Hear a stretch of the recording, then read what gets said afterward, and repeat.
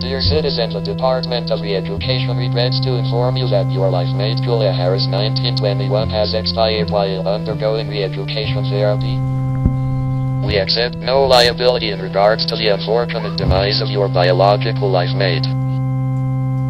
Please know the Department of Revenue Protection debit of 12000 world credits will be made from your next month's salary account to cover incinerating costs of the physical cash of Julia Harris 1921. In view of the situation, the department has matched offspring area Galtier I-4567 and Galtier I-666 to suitable foster parents in Upper Republic of Cambodia. I'd been having bad dreams lately about things falling from the sky and society breaking apart.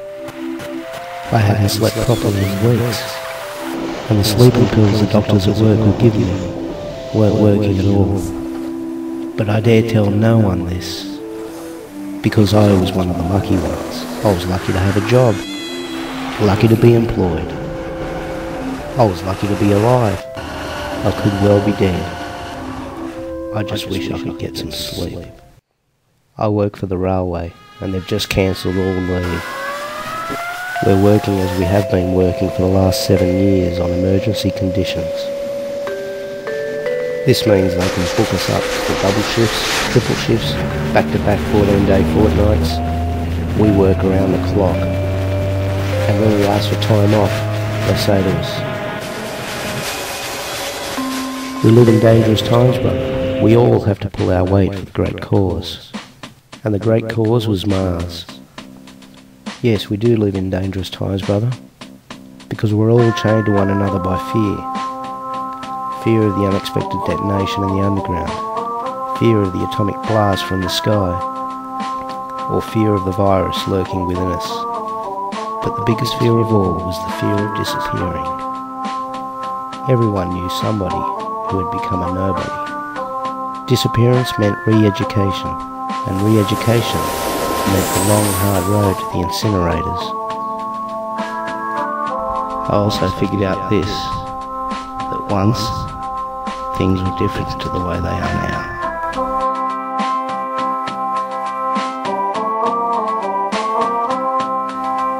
And after all the long shifts and all the sleepless nights, I had time to think about why things were the way they were. And then one day I knew what it was I had to do. I was going to wake everyone up. The revelation came to me in a flash of God-given inspiration. Once I had worked out the entire thing, I then knew why it was I couldn't get any sleep. It was all because of the microchip in my head.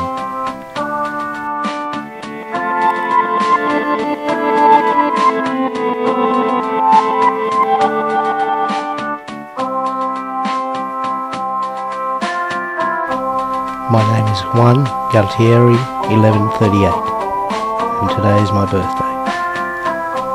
I think it all really started with the microchip implants. People were so afraid they'd do anything for protection. Those of us that weren't implanted at birth were implanted in puberty.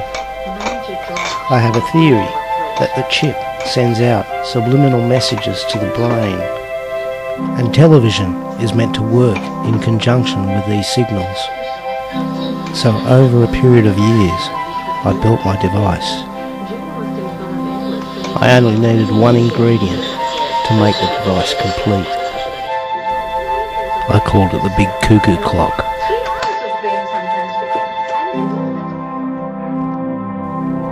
Nanobiological stock stolen by terrorists. Authorities are trying to determine how Golden Hydra terrorists broke security.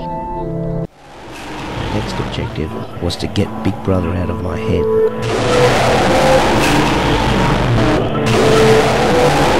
They could track us.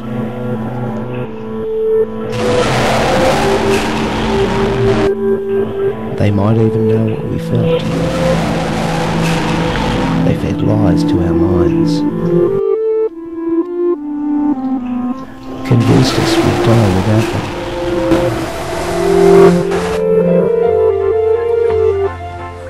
The next day, I'm on a train again, but this time, I'm delivering the payload.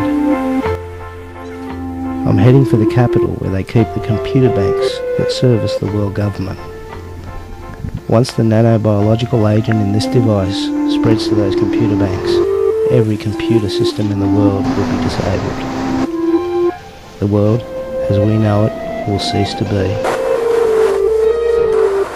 And what will happen when the microchips that track us no longer work? When a government that rules from Mars is split from the body, then things will fall from the sky. And then for a moment I wonder if I've done the right thing.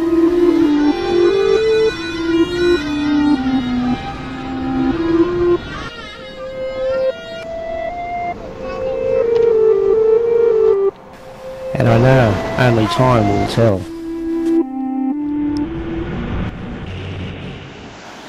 What kind of world do we want to live in after we've rebuilt from the ashes of this one?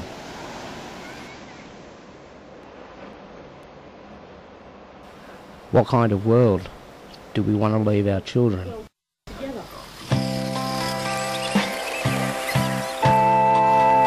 Already I can feel the train's wheels slowing down. I think we're going to be stuck in this section for a while.